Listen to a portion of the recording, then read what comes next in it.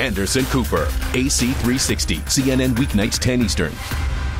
Breaking news tonight, a top BP executive says the company is studying a novel way of killing this well once and for all. It's called a static kill or bullheading and would involve pumping mud into it through the outlet valves with the cap still on. We're going to have details on this in a moment and tell you why it may mean we'll never get an exact amount or exact number of how much oil poured out of that well each day.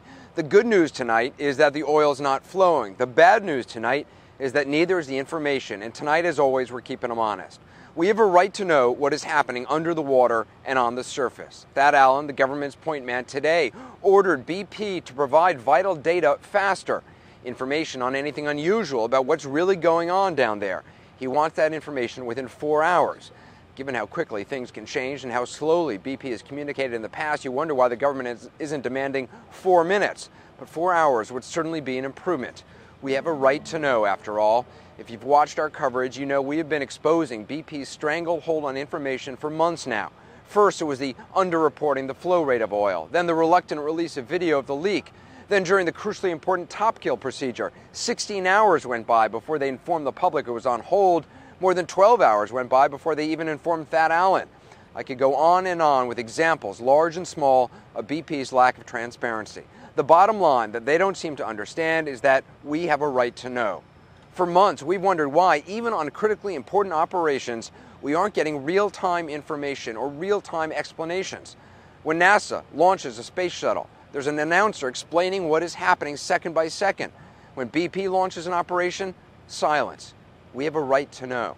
About 3 weeks ago, BP sounded like they were going to change. Bob Dudley, the guy who replaced Tony Hayward as the public face of the company, said this. We have had a camera there looking at the oil spill that's coming out of the well from the very beginning. They're done with, there's about 14 robots down there, and sometimes they move off and other ones are in place. There's maintenance that need to be done, and we've had well operations where I'm sure some very strange things are happening on the screen and people can't follow it.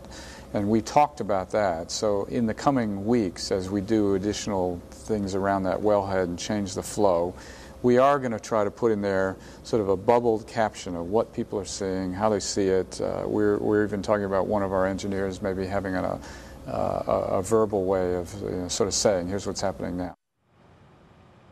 So they acknowledge it's confusing. They acknowledge people can't understand what they're actually seeing in that live camera underwater, and that was nearly 3 weeks ago. And yet, like many other promises by BP, that one has been forgotten. They refuse to talk to me, and that's fine. That's their right. But just last night, the Washington Post asked BP if a statement made by one of their top officials in the morning was still accurate so many hours later. And BP spokesman John Curry told the Washington Post that they weren't going to be giving real-time updates of what's happening at the well. He said, and I quote, "We're not going to provide a running commentary. If there's a change, a release will be issued." After so many days, after more than 90 days, it is clear that BP views us and you as a nuisance, as an inconvenience. Small people who have to be dealt with, but who should be content being kept in the dark. We are not content.